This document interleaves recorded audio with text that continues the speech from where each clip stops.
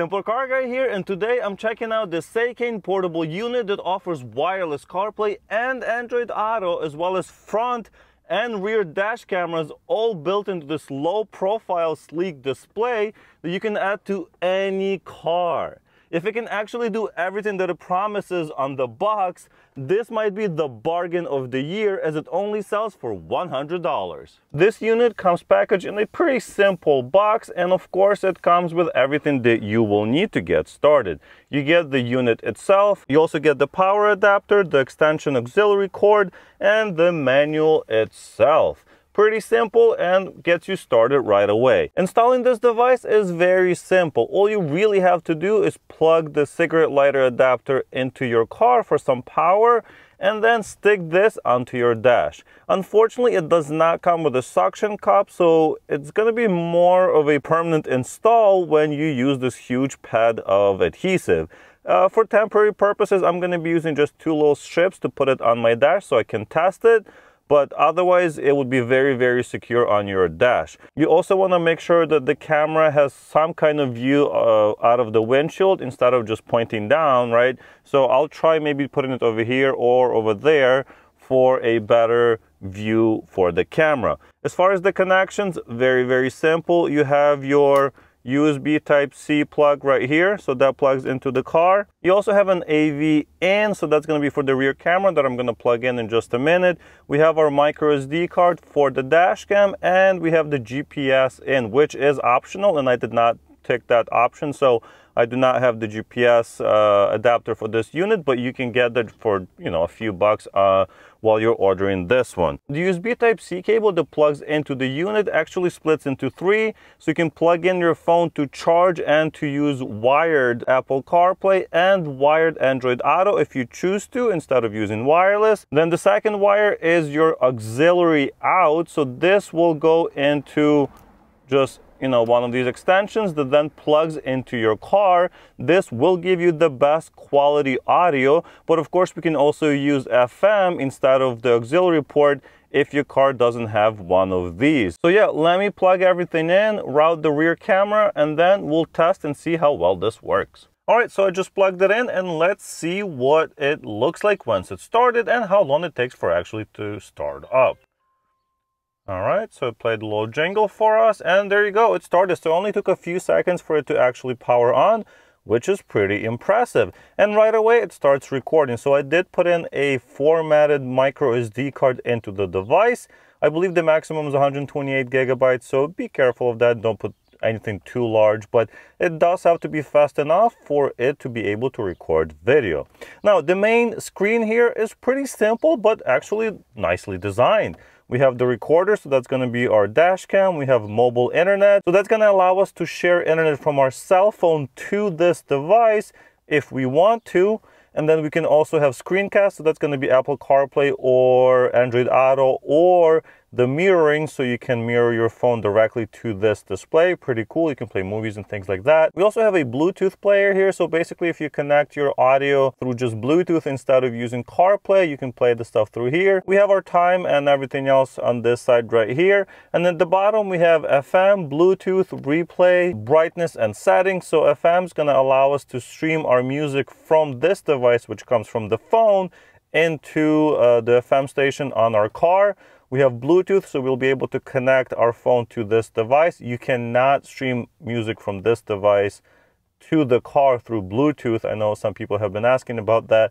Replay is going to look back at the recorded footage from the DVR, and brightness, of course, it changes the brightness of the display. Settings, let's go into settings and check that out pretty quick right here.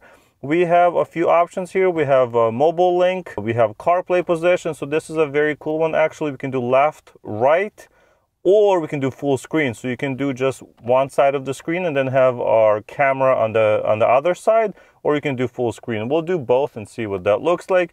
We can change the resolution of the camera on the front, so that's going to be 4K. I'm going to keep it at 4K. Loop recording will stick to 1 minute. We have a G sensor sensitivity, so from low to high. Screensaver, setting guidelines. So this is for the rear camera, but I did not set it up as a reversing camera. I just put it as a DVR type of thing. But yes, that can be done if needed. And we can actually mirror or flip the rear camera, which is awesome. Some cameras don't allow you to do that, and it sucks. We have to actually like flip it manually or do it in software on your computer. You can also change the language, lots of different languages, so you can switch to basically anything you want. We have time settings, so you can change the format of the time, and of course the Wi-Fi switch, whether you turn it on or off, which can be used for downloading videos from this device.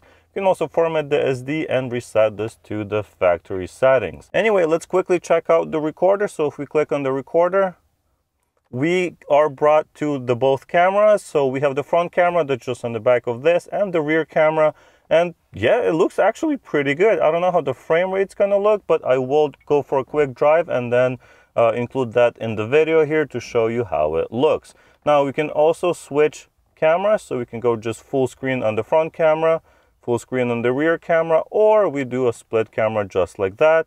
We can of course lock the files, and we can turn off audio so we don't record audio with our video. And then we can just take a screenshot just like that. Anyway, so that's pretty cool, and I will show you what the video looks like. But yeah, that's a big function of this device that's kind of included as a bonus, I guess. But the main thing that we are interested in is actually screencast, or well, the CarPlay, right? So I'm gonna go to Bluetooth right here. I'm gonna grab my phone, and on the phone we're gonna go to Bluetooth and just wait for it to show up. And there it is. I'm gonna click on that. If it's asking you for a password, it's gonna be 1234567 but mine didn't, so there it is. Use CarPlay.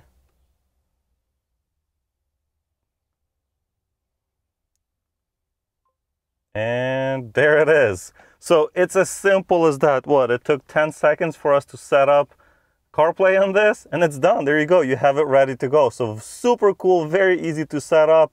And yes, of course it works. So we can go to the map, and we can have, you know, like a split screen right here. We can go to the regular one. We can go just straight to the map like you normally would. And of course, we can also play some music. I don't have any music on this phone, but we can play a radio station just like that. So live stream it. And there you go. It's already playing. We can turn the volume down or up just like that. Very easy. And of course, right now it's playing through the device itself from my phone wirelessly. But of course, we can switch it to the auxiliary cord that I was showing you earlier and play like that through the car. Or we can use the FM station, which I will show you right now. On my car, I went to 89.9. So this is an FM station that's not really being used in my local area. Now on this unit, we're just gonna click FM, and then we're gonna switch our audio output from speaker to FM, right? So this is where you actually can switch audio output. You can go from speaker to FM or to auxiliary. So I'm just gonna click on FM, and then we're gonna go to 89.9. 89.9, just right there, and we are done.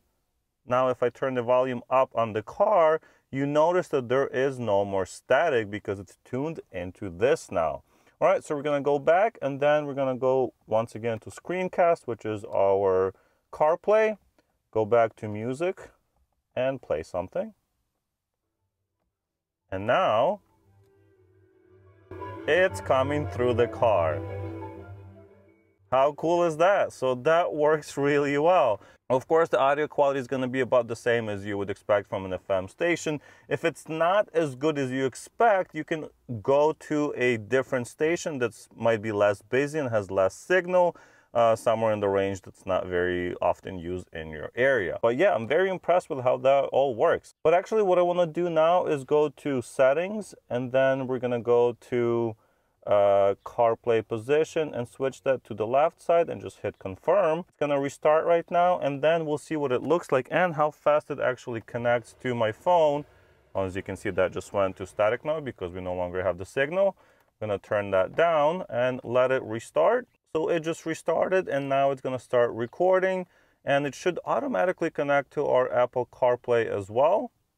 So let's give it a minute and see what happens. And there you go. So it's connecting to Bluetooth, giving us some instructions. And there it is. So it automatically connected to the Apple CarPlay. I can put the phone to the side now. So we have Apple CarPlay here, and we have the actual camera showing on this side as well. So it looks like the front camera is the default one, and I think that's the one that's going to stick to. There might be settings to change this, but I have not had a chance to find those yet. But yeah, very impressed with how well this works, especially for $100. That's just very impressive. You get front camera, rear camera, wireless CarPlay, Android Auto. You can stream your phone to this device as well. You have different options for setting up your CarPlay. You can do half a screen or like 3/4 of a screen and 1/4 with your camera. Of course, you can put the map full screen, or you can split that screen even further. So you have 3 different sections. Very cool, works very nicely, very impressed with this part so far. The display also looks really good. I mean, it's not IPS, so the blacks are not like 100% black, but for the price, I think it's amazing value as far as the screen. I also like the sleek designs. I guess what I'm trying to say is that I love that it's a low profile screen that doesn't block the view and just looks more OEM with this installation method. I mean, at first I didn't really like it because you can't move it and it's kind of hard to commit where you want to install it, but it does look good. And in some older cars, I would probably just take 4 little screws and drill it into the dashboard and just keep it mounted there permanently. One thing I wanted to mention is that the rear camera can be set up as a reversing camera, but you do have to basically connect it to your reverse light, which is a little bit complicated, but I do have a video on how that's done just right here. It's a bit of a process, but it will work, and I have made it work on my BMW 335, and I'm very happy with the results. But now let's go for a quick drive and see what those cameras actually look like on the road with the sun and everything else. Before looking at the footage, I wanted to quickly touch on the app. It uses a generic dashcam app called RoadCam, and I say generic because I've used it with other dashcams as well. All you have to do is connect your phone to the unit's Wi-Fi, turn off your cell data, go to the app, and click on Add Recorder. It only takes a few seconds, and then you are presented with the live view of the camera. Here you can start or stop recording, view recorded clips, and download them to your phone. For me, it took 3 minutes to download 18 clips, which is 18 minutes of footage. Not bad. Speaking of footage, we can see that the front of the camera does a decent job of capturing video. It may claim it's 4K and the file resolution is 4K, but I'm not sure I would call this true 4K. Luckily, it does record at 25 frames per second, so it's not too choppy. This camera would really benefit from HDR and some stabilization.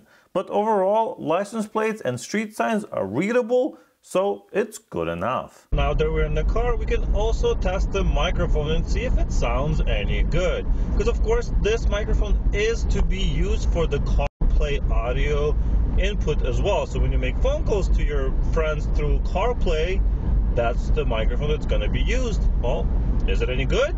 The rear camera doesn't do as well and looks fairly pixelated for 1080p, and could use some more bitrate to get more data in. It could be useful in some situations, but I would not rely on it for reading license plates or getting a lot of information. Overall, the cameras performed acceptably, and I see it as a welcomed bonus add-on for the CarPlay unit. So of course there are a lot of positive things about this that I have talked about so far, but are there any negatives?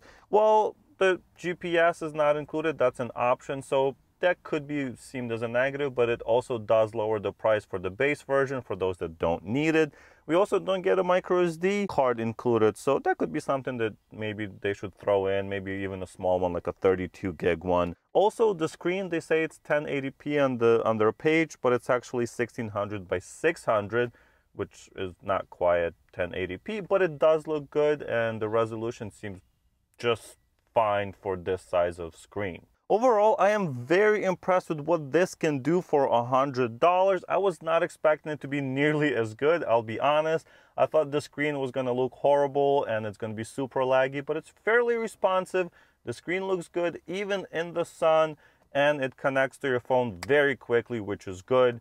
Lots of options to change, but nothing overcomplicated, and I do like this very stylish modern interface. If you'd like to purchase one yourself, I will have a link to their website down below. And of course, if you'd like to check out more reviews, click on this playlist right here. Or if you'd like to see more videos on this BMW i3, I recommend clicking on this one. So thank you guys so much for watching. I really appreciate it. Don't forget to leave your comments down below, and I'll see you in the next one.